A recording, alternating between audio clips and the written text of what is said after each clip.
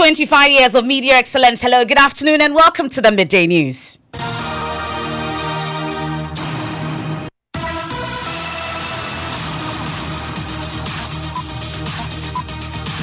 This bulletin is coming to you live from the Joy 99.7 FM studios here in Kokomlemle. Our digital address GA0993341. Also live on Love 99.5 FM in Kumasi. Affiliates across the country, including ATL FM in Cape Coast, Kekeli Radio in Ho. It's on ABN Radio in London and around the world at myjoyonline.com. The news is brought to you by UMB Bank, UMB Speed Up, Digibank, Let's Go, and Telesol 4G.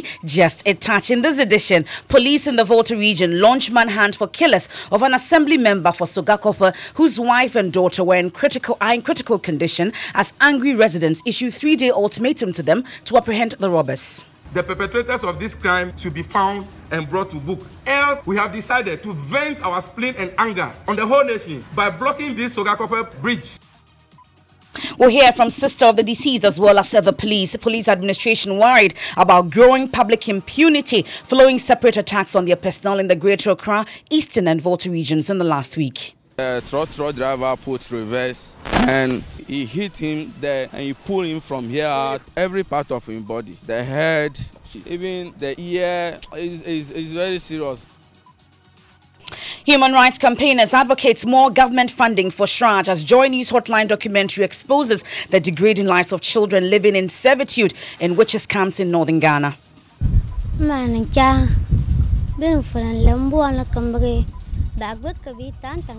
I don't know anything about witchcraft. I do not even understand what witches do. That's coming up shortly in sports.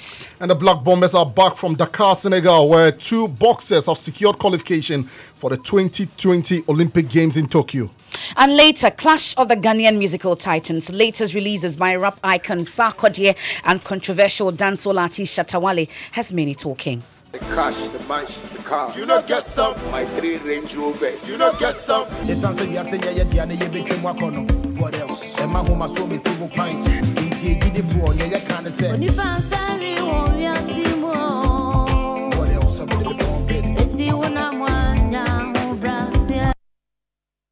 Well, I'll tell you about the 2 songs, Sahu Brassier and Little Tip, that's got people talking on social media. You want to stay for that? All that and more on the Midday News with me, Emefa Apawu.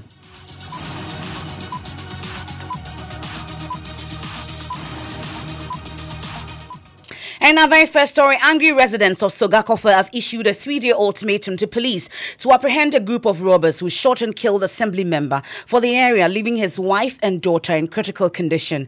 Marcus Mauto Azakli was attacked by armed men who made away with an unspecified sum of money.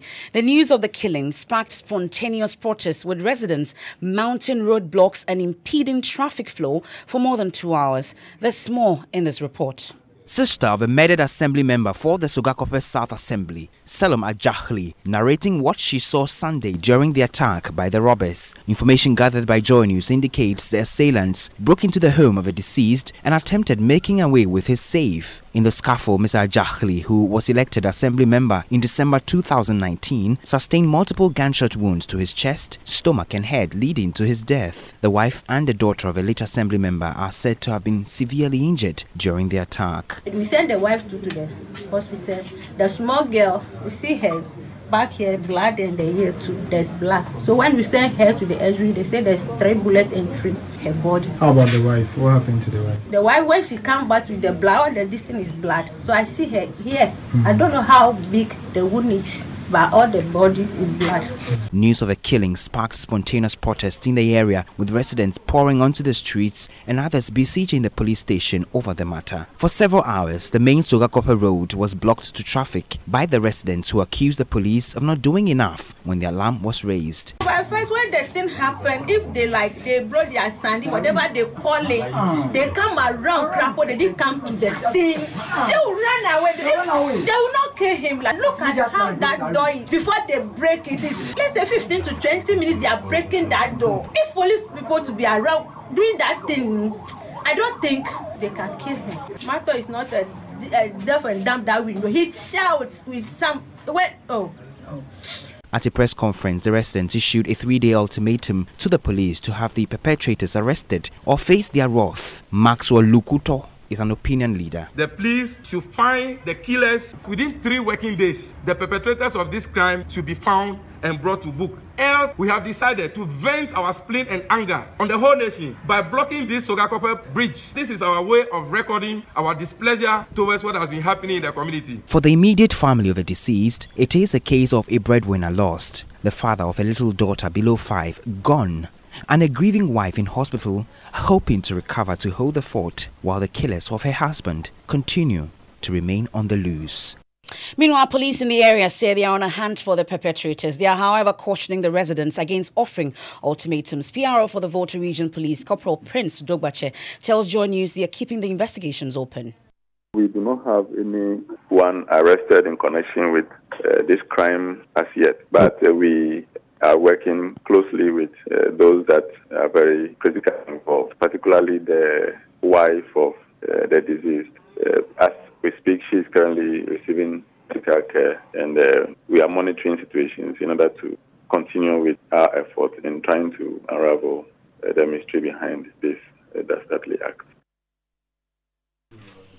Well, there you had the Volta Region Police PRO, Corporal Prince Dogbache there. He also says that the residents acted unlawfully when they blocked roads and obstructed free movement of motorists for several hours. You're still listening to the Midday News here on Joy 99.7 FM. And speaking of impunity, in the last week alone, police personnel in some parts of the country have come under attack from commercial drivers and members of the public who appear to take the law into their own hands. In at least 3 separate incidences, police personnel have been knocked over or attacked with machetes by members of the public, sparking concern by the police hierarchy. We'll speak to the police shortly, but first, head of Joy News' security desk, Gifty Andropia, joins me quickly with some details on these incidents. Gifty, let's begin with the incident involving the trotro driver and a police officer who met his death last Friday. Tell us what happened. Well, Emefa, according to the police, the incident happened around the UPSA Medina area, Trinity Theological Seminary, and we're told that the policeman in question, Sergeant Moses Opia, attempted to stop a trotro driver for some road traffic infractions. They said that he has solicited passengers, stopped illegally, and so they tried to apprehend him. But then the driver ran over the police and he dragged him a few meters, killing him instantly. Latif Idrisu has been speaking with some eyewitnesses who have been narrating the ordeal that the late police officer went through. He crossed the car, the trotro driver here, and the driver, the one who just passed away, he get down. So he was trying to open the front door, and quickly the trotro driver put reverse. So when he moved reverse, the officer came in front of the vehicle. Yeah, and from that place he just hit, and the car is the under is very down, so he hit him there and he pulled him from here. So this is blood. Yes. So it's ended right here. So this blood we suspect came from late Sergeant Moses Apia. Exactly. So the injury is very. Was it to his head? Every part of his body. The head, the bottom, because you can see he was pulling him on the floor. Even the ear is very serious.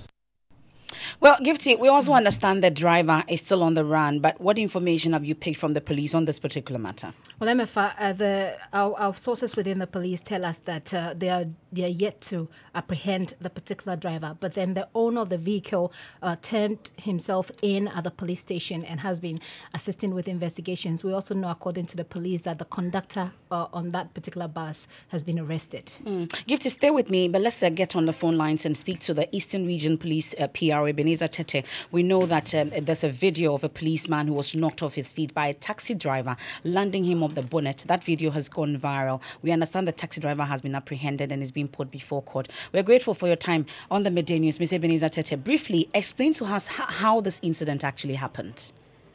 Thanks for the opportunity.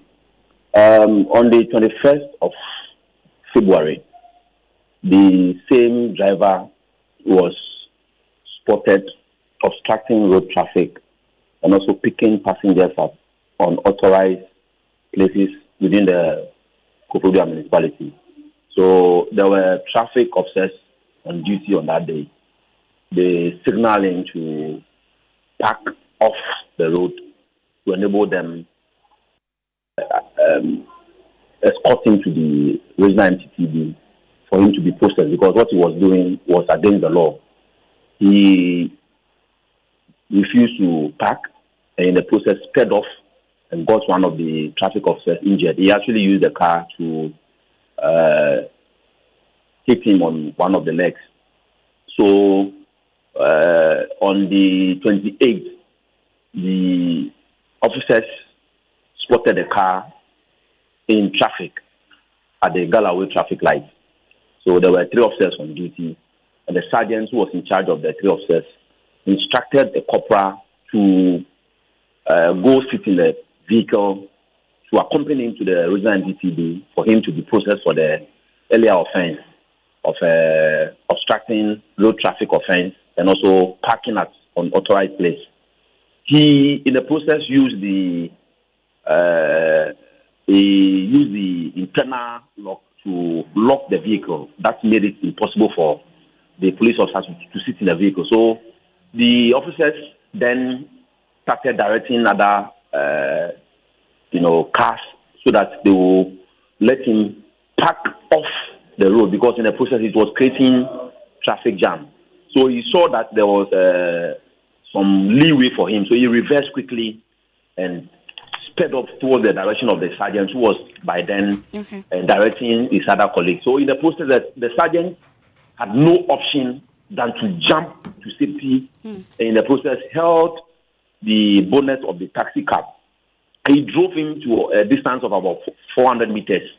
So there was a driver of a Nissan urban bus who saw the whole thing unfold.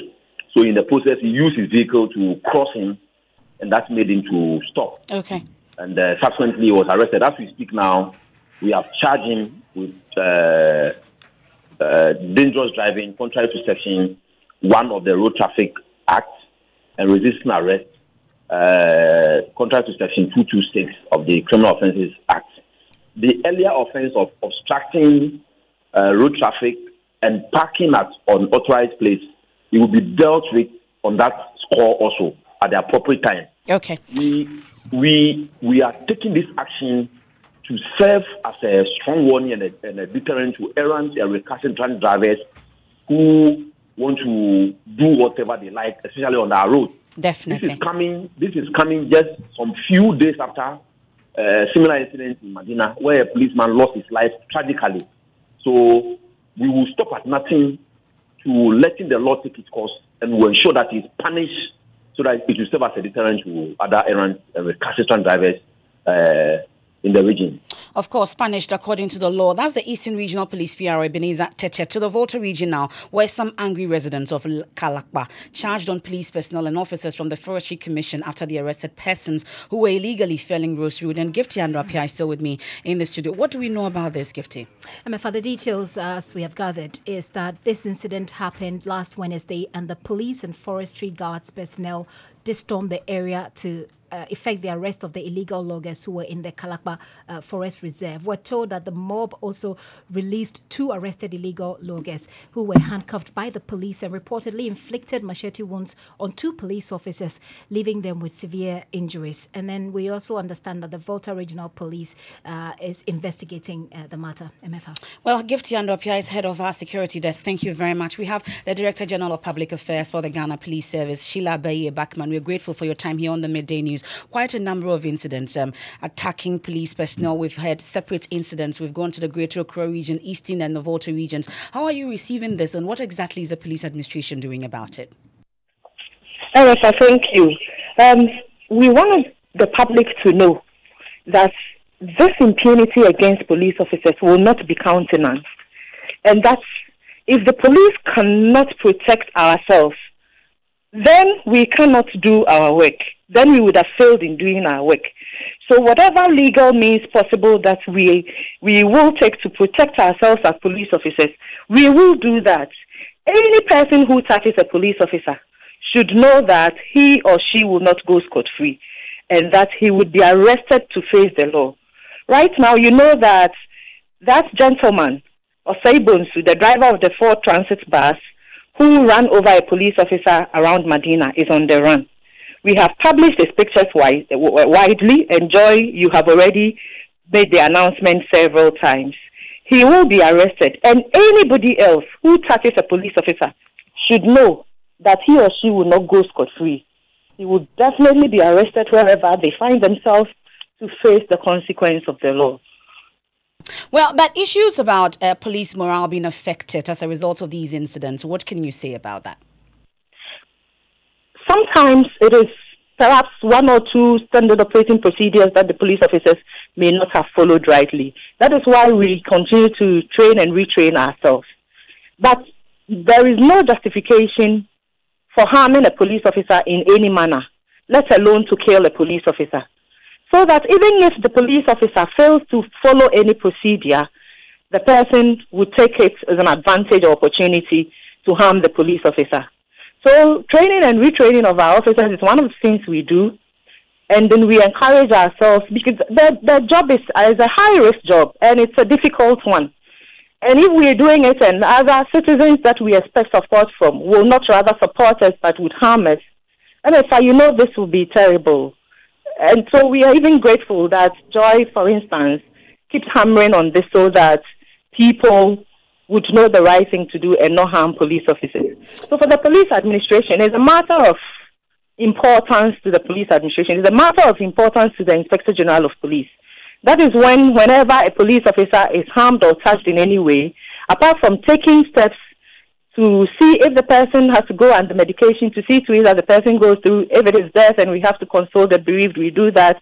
We also try to seek justice for whoever has been harmed. Okay. We're grateful for your time. That's the Director General of Public Affairs for the Ghana Police Service, Sheila Abeye Buckman. You're still listening to the Midday News. You're on Joy 99.7 FM, brought to you by UMB Bank, UMB Speed Up, and then also Telesol 4G Just a Touch. Now, Joy News' latest Hotline documentary, Serving the Witches, has revealed the story of children condemned to a life of servitude and bondage in Ghana's witches' camps. The full version of the documentary airs tonight on Joy News on TV and online on myjoyonline.com. But here is the teaser to the documentary ahead of its premiering.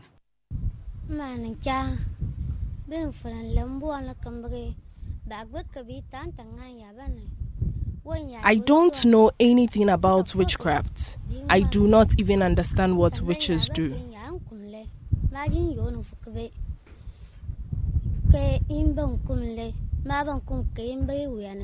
When I was coming here, people kept saying the woman I am going to live with is a witch. They said when I come live with her, I would die.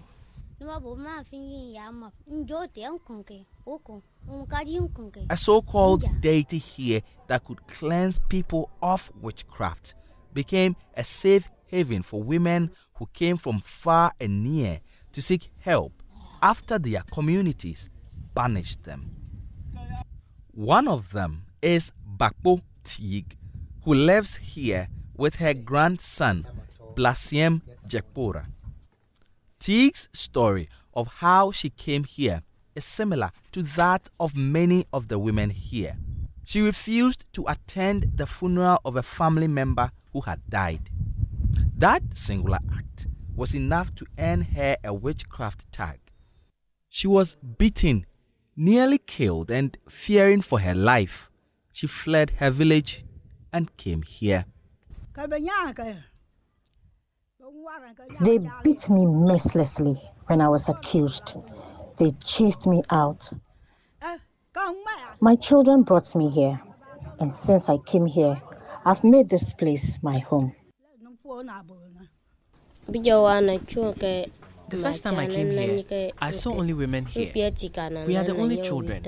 I keep asking myself, my grandmom is old, and I am also too young. What can we do? People say my grandmother is a witch, that she is going to kill me. Except on that documentary coming up tonight, Serving the Witches, is our Joy News latest Hotline documentary will be airing tonight on TV and also on myjoyonline.com. Meanwhile, human rights campaigners say government has failed in its responsibility to safeguard the rights of the inmates of these camps with an almost non-existent budget for organizations like the Commission for Human Rights and Administrative Justice, SHRAJ. Lamnatu Adam is a Tamale-based rights activist. She spoke with Daniel Dati on the Super Morning Show today. The mandated government institution is SHRAJ because this is a clear human rights issue. So for me, I think that if SHRAJ is well resourced and takes it up, they'll be able to do more. We are in a committee with some few government institutions. We have the SHRAJ in the committee, we have DOFSU in the committee, and we have the Department of Gender in the committee. But I can tell you that they don't have budget to do the work. And so for real commitment to be said to have happened, it must have budgetary implications so that we're able to respond to some of the things we say we want to do.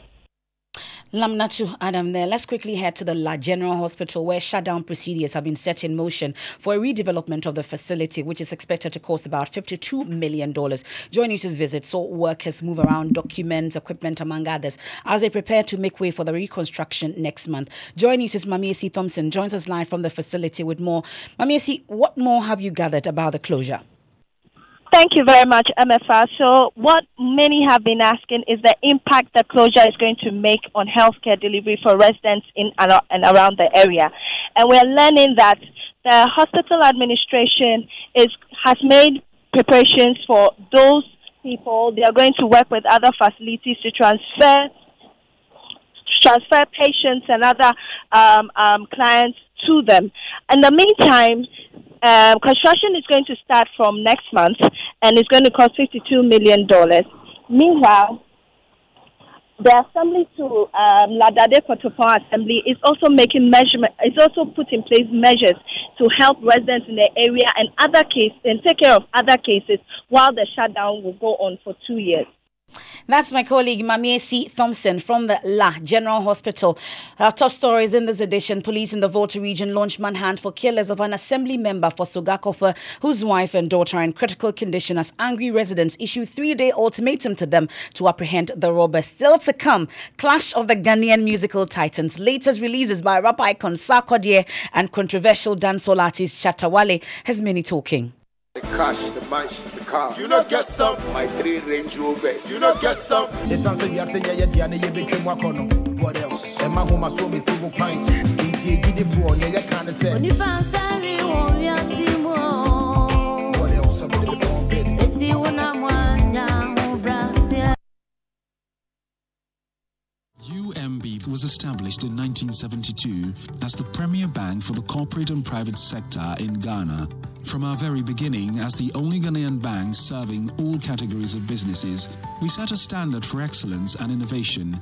Over the past 45 years, we've built a financially healthy and strong bank, demonstrated our commitment to our customers and to growing businesses, and exhibited originality and innovation at every turn. At UMB, our focus is built around people, service, products, and technology. These are the key to our present success and our future triumphs. At UMB, we're poised to make a difference not only with our customers, but also in the banking industry. We invite you to share in our future. Our future starts now with you. Good things come in two, Sampa. And Nunti, from the second month of the year, for 2 months, DSTV is giving you 2 months DSTV access subscription instead of 1 when you buy a DSTV Zapper. Nothing so. Yes, step you up more than last month. Just pay for a higher package and DSTV will step you up to the one above that from 40 Ghana cedis all month long. SMS DSTV to 1731 and we will call you back or call 0302 740 540. DSTV, feel every moment. Thanks for staying with us here on the Midday News. Time now for sports. And what's the latest? And the Black Bombers are back from Dakar, Senegal, bearing goodies. 2 of our boxers have secured qualification for the 2020 Olympic Games in Tokyo. There is more in the following report by Joy Sports editor Nathaniel Atto. The captain of the side, Suleiman Tete, who's a flyweight, put up an impressive display to see off Marquinhos Juliano Gento of Mozambique in the final of his division's competition. Also, Samuel Techi, a featherweight, got a good challenge from Isaac Masembe of Uganda, but emerged a winner after scoring 2-1 eventually. The likes of Jesse Latte and Shakul Samed were unable to book places at the Olympic Games. So as it stands, these two boxers will definitely answer the roll call in Tokyo, Japan. This is an improvement of one from what Ghana presented at the last Olympic Games. Boxing provided only one boxer for the Olympic Games in Brazil the last time. The team is currently looking forward to the next opportunity in France in May to ensure that many more boxers qualify for the Olympic Games. As it stands, Ghana's best record in terms of silverware at the Olympic Games lies with boxing, with 3 medals. So Samuel Techi and Suleiman Tete are the men who have grabbed their tickets for the Tokyo 2020 Olympic Games. That's your sport. Thank you very much, Hans. Let's head to the Sunyani West constituency where tension is rising. We are told that some delegates of the New Patriotic Party in the constituency of the Bono region have started invoking curses on party executives. Precious Semevo is there for us and joins us. So what is the reason for the invocation of these curses? Well, Emefa, some of the delegates are alleging and claiming that they've heard that their favorite aspirant, Bernard Odro-Techi, will be, disqualified after the vetting which took place on Friday, and that appears not to have gone down well with them. Although the party is yet to officially release the outcome of the vetting, but some of the delegates are saying that they are not ready to wait until the communique comes from the party. So they are invoking the cases to affect anyone who may have played a role. That is, if eventually Bernard Odro-Techi is, out of the race. Bernard is contesting the incumbent Sunyani West MP Ignatius Bafo Ewa in the Sunyani West constituency, and this happened today at Tra Cemetery in the Sunyani West constituency, and we are waiting for officials to release the outcome of the vetting, probably tomorrow or thereabout. But obviously, those delegates are not happy should their aspirant Bernard Odro-Techi does not qualify. That's my colleague Precious Semevo. Interesting times ahead of the NPP parliamentary primaries. But throughout this month, Joy FM and the Multimedia Group will be bringing you stories on the country's rich culture through food, music, language, clothing, and identity from all 16 regions in celebration of Ghana Month. Today, we'll take you to the northern region for some history lessons on how 3 tribes, the Dagombas, Mamprusis, and Nanumbas, settled there. Our lecturer is Dr. Joseph Kachi with the University of Cape Coast History Department. The Dagomba have a very good story of where they came from because they have preserved it for over 500 years. They say they came from a place in eastern Nigeria where they were led by their great hunter Tohaje into these areas. And when they entered northern Ghana, they were led by Bewa, and maybe he might have conquered some indigenous people and ruled over them. And there was a succession dispute among his children. And so they fought among themselves and dispersed. And then these children were Situbo, Mantambu, and Tohogu. And each of them founded his own state. And that is how come we have the Nanumba, the Mamprusi, and the Dagomba, all different states, but very closely related. It is related that the Mamprusi were the eldest, and up to this day, the Gomba and Anumba still recognize them as the eldest. That's Dr. Joseph Kachi with the University of Cape Coast History Department. Remember to stay tuned in for the Conquer Ghana tour. The Adum brands will also bring you the Fufuo Party. Joy Prime will lead the Made in Ghana fair. Joy News, of course, will bring you insightful features. Asempa FM will be the hub for your indigenous current affairs news and information, whilst Hits FM will wow you with real Ghanaian entertainment, not forgetting Love FM and Ishira FM. Now, between the 27th and the 29th of March, you will be hosted at the Aviation Social Center to rep your regions. It's Ghana Month on Joy. Joyfully Ghanaian. And the last 48 hours have seen dancehall act Shatta Wale take on rapper Sarkodie on Twitter, calling him poor and daring him to show evidence of his wealth if he disagrees. Shatta Wale released the song Little Tip, hitting at Sarkodie. Sarkodie did not comment or react like mature people do. He's, however, released a song this morning titled Ahobrasie that has got people talking on social media. Listen to the song by Shatta Wale and that of Sarkodie. the cash, the manch, the car. You not get some, my 3 Range Rovers. You not get some, my gold chain from my neck. You not get some, my Rolex diamond ring. You not get some. It's something you have to what else? And my home, I saw me civil crime. What you can't see will be, I don't know. And so, without we don't know what the next pint. Would depend on if I will go my window. Now, what you need to be cash here and depend on the farm. You get it for you, can't say. Humility is key, and now Brasia is trending #1 on Twitter. And that's it for the midday news here on Joy 99.7 FM. I am Emefa Apawu. There's more news when you log on to myjoyonline.com. Dr. Mensa Otabil and Brasia man gives you living word.